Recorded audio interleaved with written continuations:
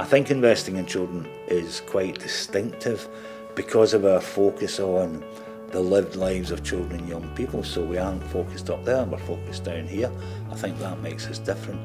And I think our emphasis on dialogue and change makes us really distinctive. I still think for a lot of organisations, children's rights, particularly the right to participate, have a voice, has almost become a performance art.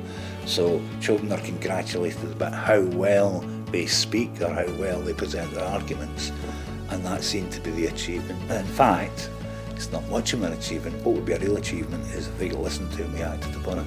So we insist on that bit, which doesn't always make us friends. I think that has begun to change the way the debate is going. So I think that's an achievement.